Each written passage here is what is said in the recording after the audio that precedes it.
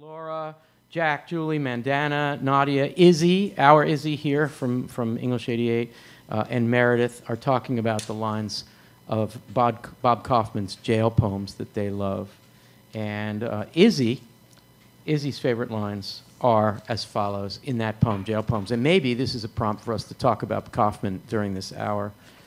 Someone who I am is no one. Something I have done is nothing. Someplace I have been is nowhere. I am not me. What of the answers I must find questions for? All these strange streets I must find cities for. Thank God for beatniks. Jason, you have the mic. Why would Bob Kaufman in jail, or I guess, yeah, the jail poems were written in jail, so why would he say, thank God for beatniks at the end of that, do you think? And then after Jason thinks of an answer, I'm going to ask Max McKenna.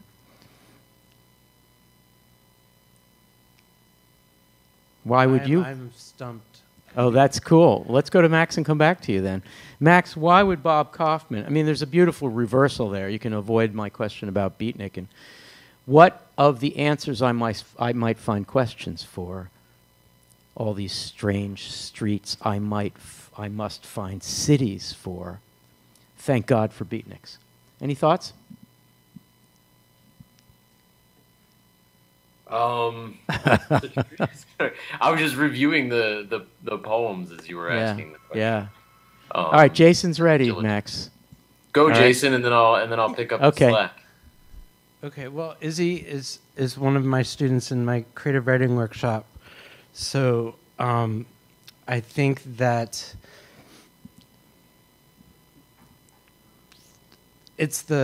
maybe it's the God that's throwing me off, but to have thanks for beatniks is to have those places that are imagined be populated by possibility and by energy and a reason to something to enter into once one leaves the confines of the jail. Okay, cool. Davey, you think about cities all the time. So how do we connect the first part of that stanza that Izzy likes? Someone who I am is no one. Something I have done is nothing. So there's a lot of negative identification. There's a little bit of Ellisonian invisibility there. So how do we connect with Bob Kaufman's feeling like he has no identity, and that seems to be temporarily okay? How do you connect that to the strange streets I must find cities for, and then beatniks? That's the essence of this week. Well, something that you lose in jail is scale and infrastructure. So you don't get to move through space. You don't get the experience of moving down streets, of seeing things at a large scale. And something that the beats are really good at doing is thinking about engaging with fragments of space, engaging with decontextualized space. I mean, Allen Ginsberg, in Howl, I enjoy counting the number of times he jumps off of things, jumps off of steps. He or others. Yeah. Yeah, and just misuses infrastructure. And so this is, you don't get to have an identity in jail. You don't get to be a self. You don't get to have the kinds of invisible interactions with people that strangers seeing you on the street makes you a person. Yeah. And so you develop streets. I mean, where the lines of a poem are kind of like streets in a city. You don't get to place those within infrastructure. And so you answer, but you can't have questions. You get taken out of context. And the beats are great at that. And the beats are great, so you got to it at the end. Thank God for beatniks.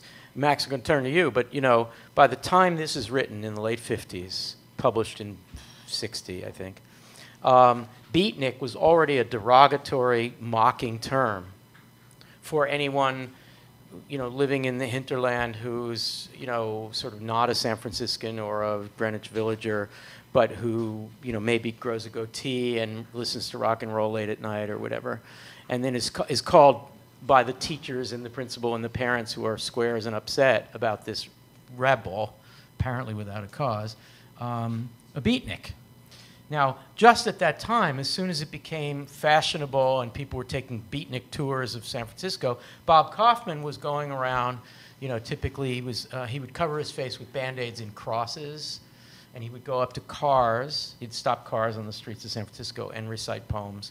So he was, and he wasn't without a home. He wasn't homeless, but he was, I don't know what the right word is, performing is too easy a word, but he was being a beatnik just at the time when it was mocked. And so Thank God for Beatniks is sincere, but it's hilarious at the same time, because here's this guy who's really an outsider saying beatniks are great because they want to be at the margin, and that's the only place I'm going to find myself.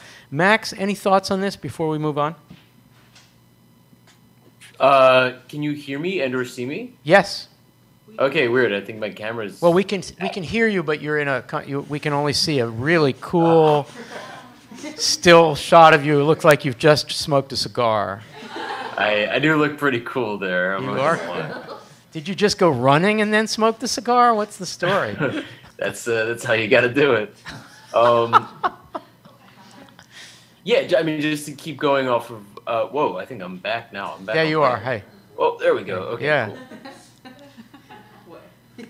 It's this. I really like this inversion of the